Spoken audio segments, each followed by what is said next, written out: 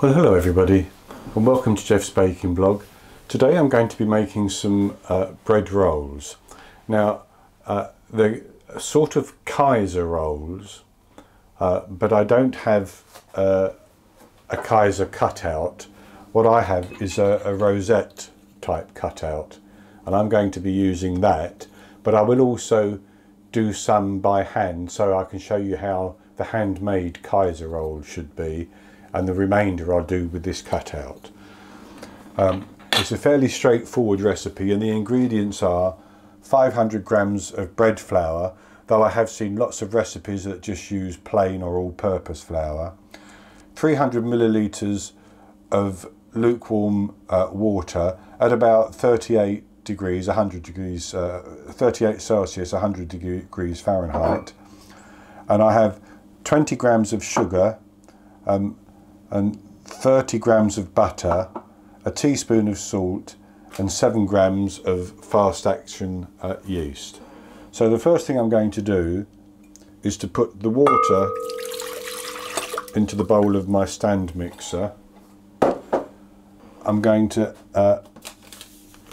add the yeast onto the water.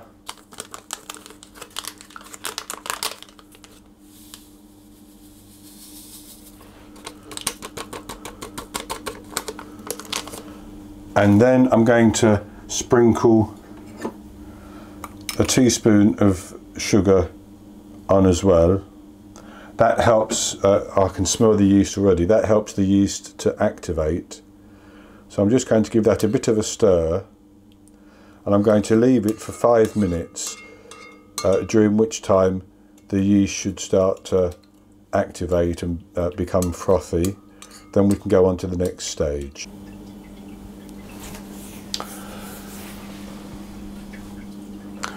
Okay, so it's been 5 minutes now, and the yeast has dissolved and it's begun to activate. And what I'm going to do is I'm going to add the remaining sugar into the bowl,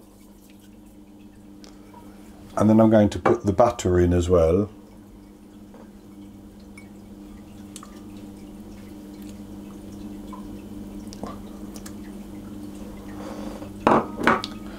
And I'm going to put in about 300 grams of the flour.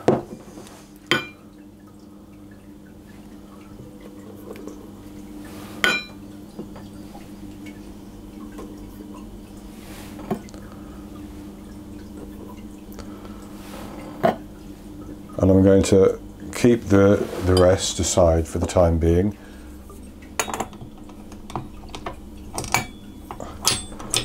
And then I'm going to mix this together until it's all combined, and then I'm going to start adding more flour with the salt, and I'm going to put the salt in the remaining flour. Salt shouldn't go with yeast or be too close to the yeast, because it will actually kill the yeast, and so I'm leaving the salt until the yeast has all been incorporated into the dough as much as possible. So I'm going to mix this until it starts to come together, and then I'll start adding more flour.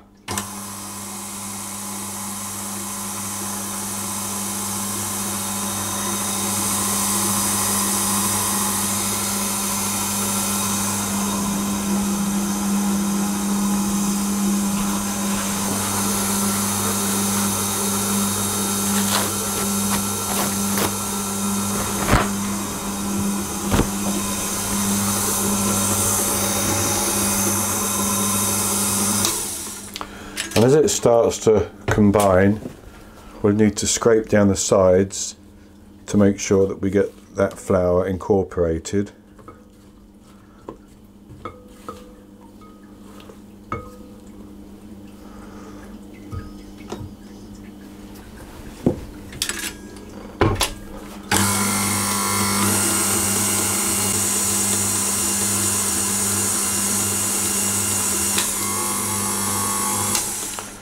And now that we've got that mixed together, I'm going to add more of the flour.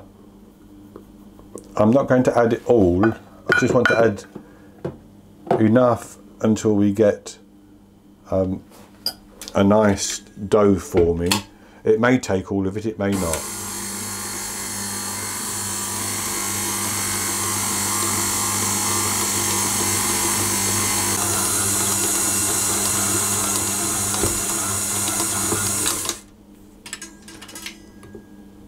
I'm going to add some more, but not all of it.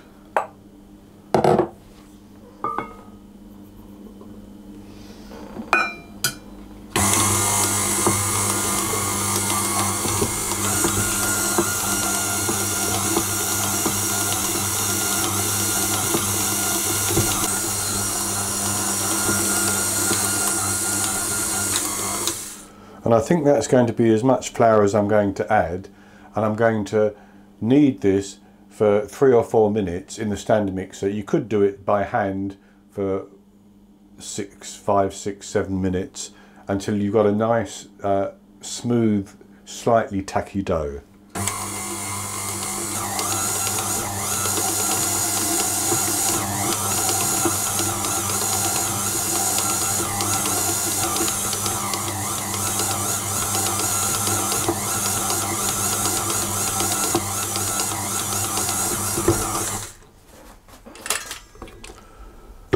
Okay, so that dough seems to be worked well together.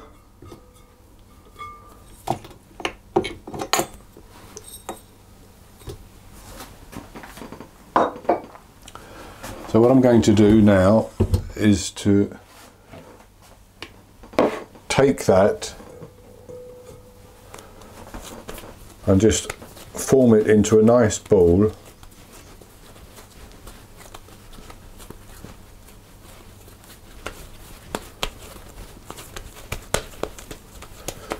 And I'm going to put that in a bowl which I've greased, and I'm going to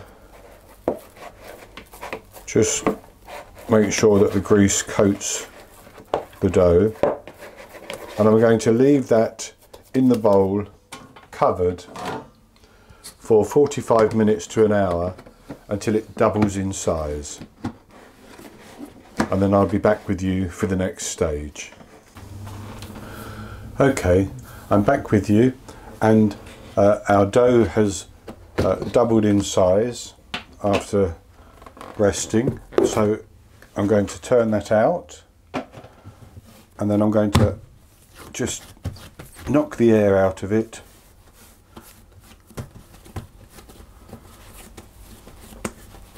like that, and I'm going to cut it into about 8 pieces. Try to make them about the same size.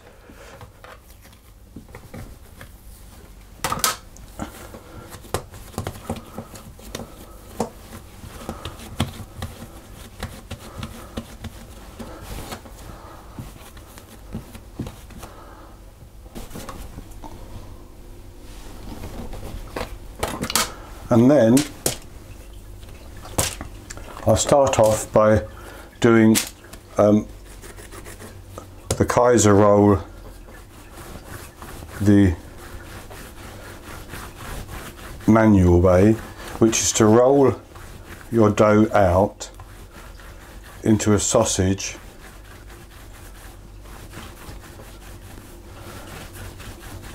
until it's about 12 inches, 25 centimeters in length, and it will shrink a little bit. But having rolled it out like that, you then try to make a knot, and it will shrink back. But try to make a loose knot, putting one end through like that. So then you have 2 tails. You take the top tail and you poke it underneath like that, and you take the bottom tail and you poke it over the top like that.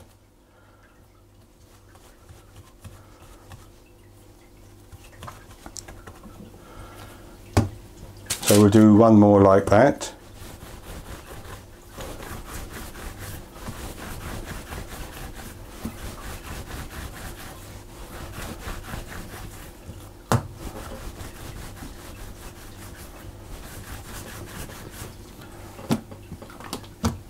So into a knot,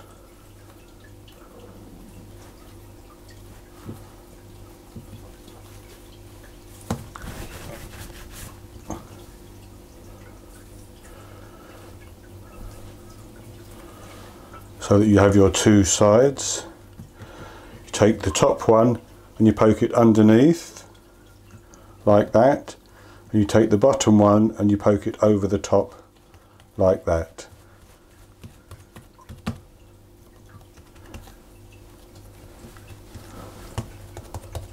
And then you put them onto a baking tray, which I've lined with parchment paper.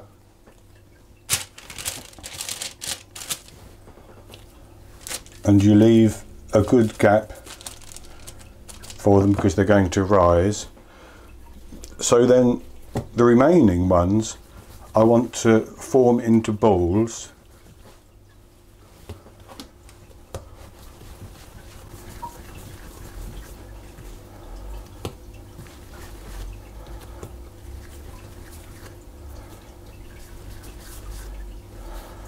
Right, so then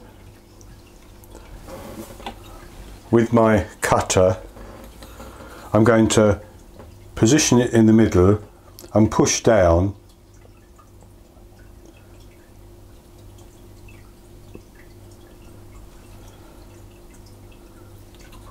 to make a rosette shape.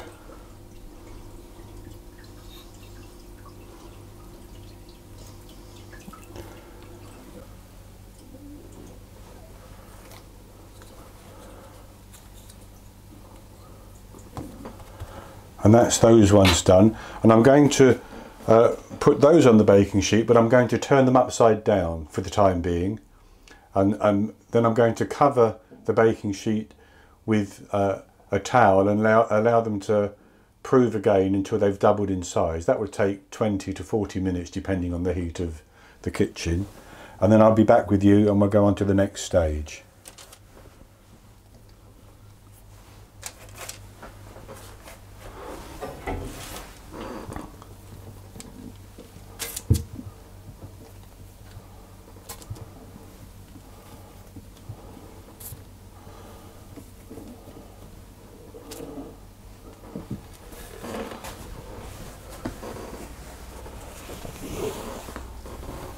And I should say that then I will have my oven preheated at 200 Celsius, 180 Celsius with a fan, 400 Fahrenheit, and we'll be ready to bake our rolls. I'll be back with you as soon as these have doubled in size.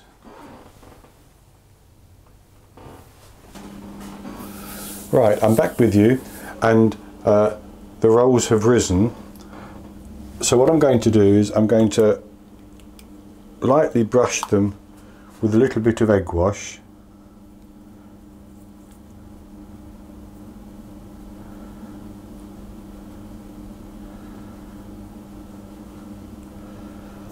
And then I'm going to sprinkle some sesame seeds over the top.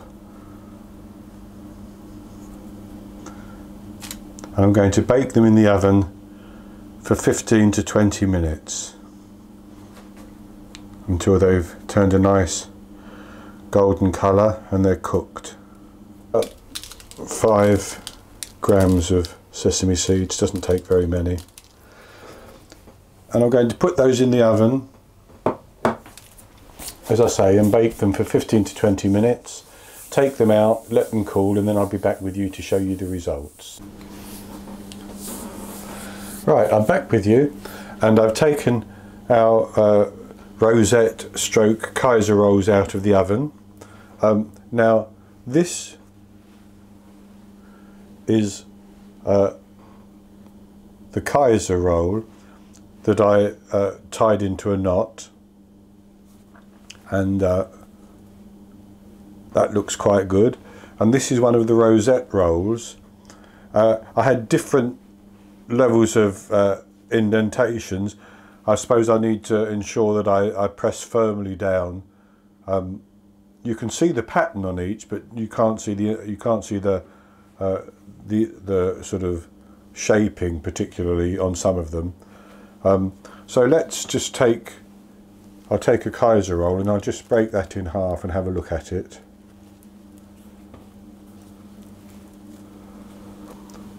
So there we are, that's the inside. I'll have a taste of that.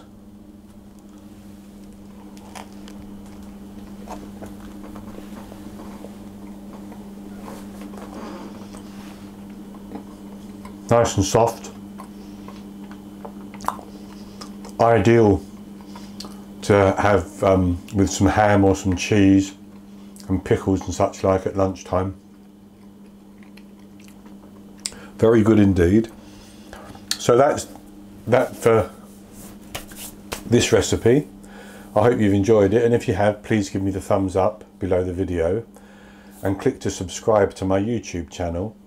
In the top right hand corner of the screen, as ever, there will be a link to the video, a link to the recipe should I say, and also there will be a link below the video that you can click on and get to the recipe. And I will be back with you with another recipe in the very near future. So until then, happy baking.